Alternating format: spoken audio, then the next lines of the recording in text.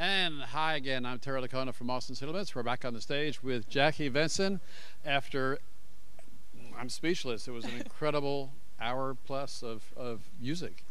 And your debut on the show, like I was saying before the cameras came on, if you were nervous you didn't show it, Jackie. I think you've done this a time or two. Well, it's like I feel like I'm at home. You know, I've been to the Moody Theater so many times for a bunch of different productions, and I've known you for years, and I just felt like I was at home playing for my family, you know. And you were. Yeah. And speaking of which, being a native Austinite, you literally are at home. Yeah. Talk a little bit about like what your earliest memories were of growing up in Austin, and when you first became interested in music. I know it's in the family. Yeah, oh yeah, for sure. So my dad's a bass player and a musician, and he was a professional musician in Austin since the 80s when my parents moved here, when everybody's parents moved here, and he was just kind of cutting his teeth. He's completely how I learned how to cut my teeth here, and he had kind of like the same training grounds as I did, and my earliest Austin-y memory is walking Town Lake with my mom. She would need to get her steps in for the week, and we would walk Town Lake, and this was before it was expanded. This was when it was only like 4 miles instead of like 9 like it is now. And so my earliest memories are like Town Lake and Auditorium Shores and all that stuff. I can't forget those places. And music always being around you and the family. Always being around me and the family. Every time like 3 times a week I'd come home from school, and my dad would be rehearsing the band for that weekend of gigs. And also, funny side note, Rodney, my drummer, was the drummer of my dad's band in the 80s and 90s. So when I would come home to my future drummer rehearsing with my dad and his band. That's quite a connection. Pretty wild, right? Yeah, it is. Yeah. He's great too. Yeah. All right, well, let's skip ahead a few years, and somehow you find yourself at the Berklee College of Music studying classical piano. So what's up with that? It wasn't exactly classical piano. The thing I learned about Berklee was that I had all these preconceptions about what a music school should be, and they did not match what it actually was. I didn't go there and mastered in a genre or got a bachelor's in a genre. I got like a bachelor's in a skill. That's the cool thing about that school. So like the piano was not my major, it was my instrument, and my major was actually composition and studio production. And they have a bunch of different types of majors, and it's probably one of the best schools in America for actually pointing you in the direction of a career in 2020, or at that time in 2013 when I graduated, it's or 2011. Got a great I mean, reputation, obviously, and it's an honor just to be able to go there. Yes, it is. It taught me a lot of skills that I still use, a lot of arranging skills that I use with my machines and stuff. Learned a lot of stuff like that. So the piano was your first instrument. So when does the guitar come into the picture? So the guitar came into the picture when I was like a cornered college grad. You know, that moment where you're like a cornered raccoon and you're like, what am I going to do for a living?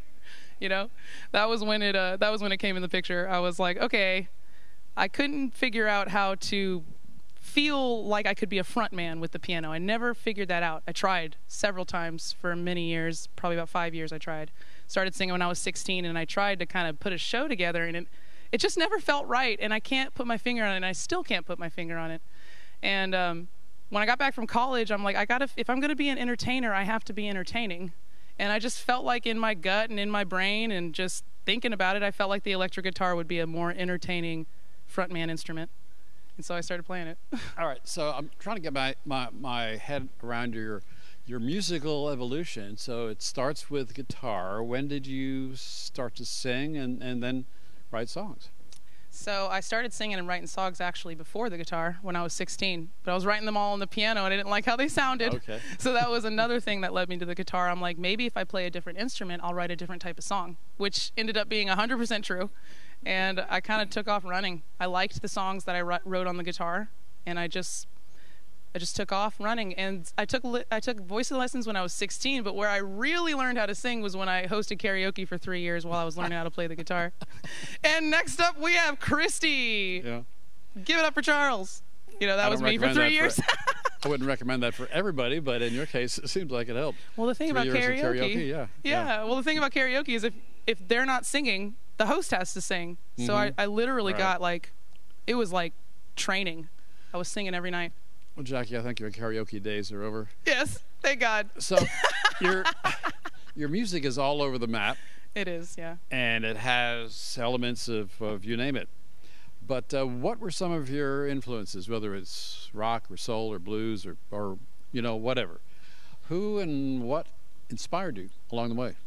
So that's such a hard question to answer, but I've had some time to think about it. And honest to God, I truly believe that a lot of a person's music taste comes from the formative years, like the years before age 5, where either they're listening to what their parents are listening to or they're listening to something on television, TV shows. I think that was a huge impact on me. Before I was even thinking about playing instruments, I was already listening to like masterful Disney soundtracks.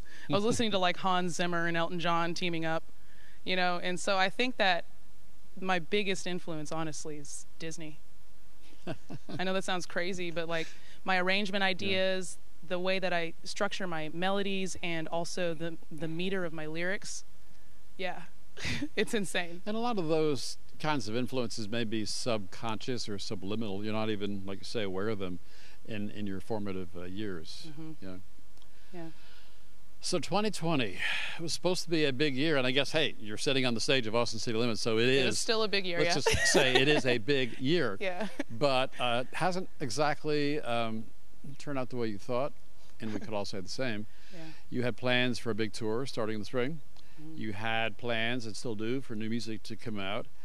And suddenly, like with the rest of us, the world turned on its head, and we had to rethink what we're doing and how. Yeah. How did you rethink what you were doing with your music and how to connect with your fans?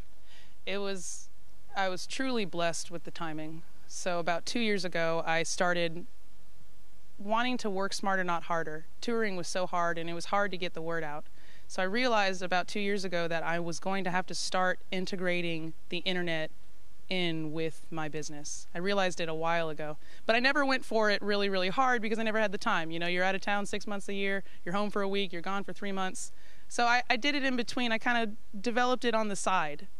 But then this year hit, and everything closed, and everybody immediately went to the internet. And I was like, okay, I was doing the internet at volume 3, and now I'm just going to turn it up to volume 10.